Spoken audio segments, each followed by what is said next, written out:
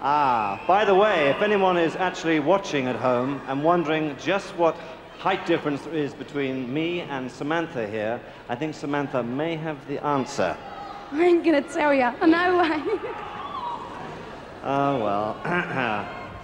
Well, okay, the next award is for the Best British Male Artist, and the nominations are dominated by established stars.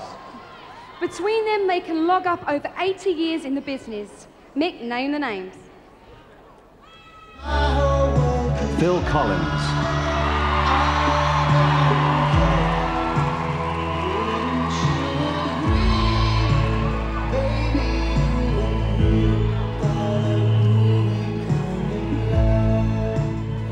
George Michael.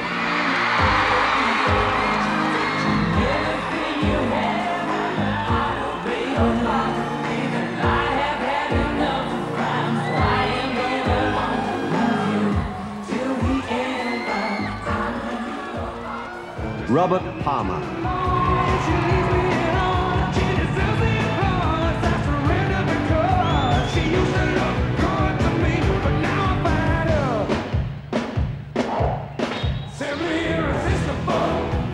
Chris Rea.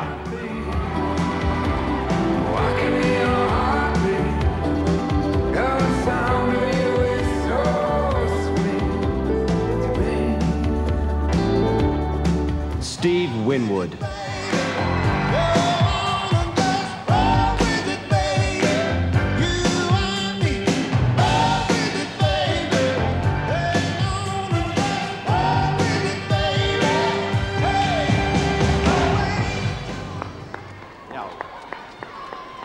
Ah, yes, indeed. A very clean sweep for singer-songwriters. I better start writing quick, I think.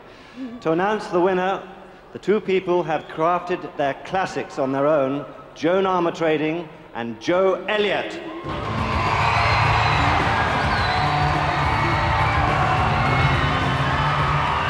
Good evening. Right. You ready for this? Best British male is... Who else? Phil Collins.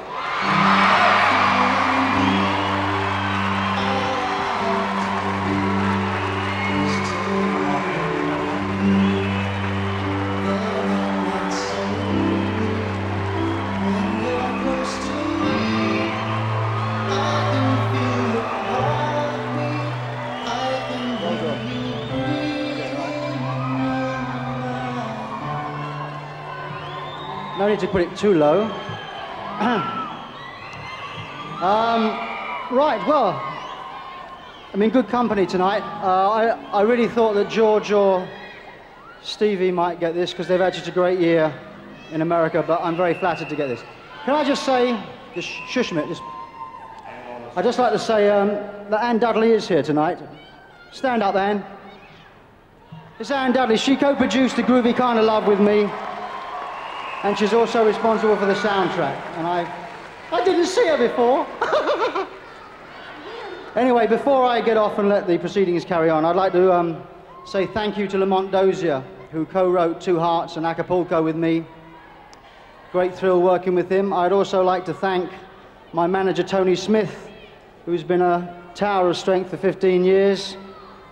Hit and run music. I'd like to thank my family, who I've never thanked publicly or privately, me mum and me brother and me sister, Clive and Carol, and also my dear lady wife, Jill, who lets me come to all these things and lets me do all the work, and in 6 weeks we'll give birth to a new generation of Collins. I just hope that he's a bit taller and he's got more hair, but thank you very much.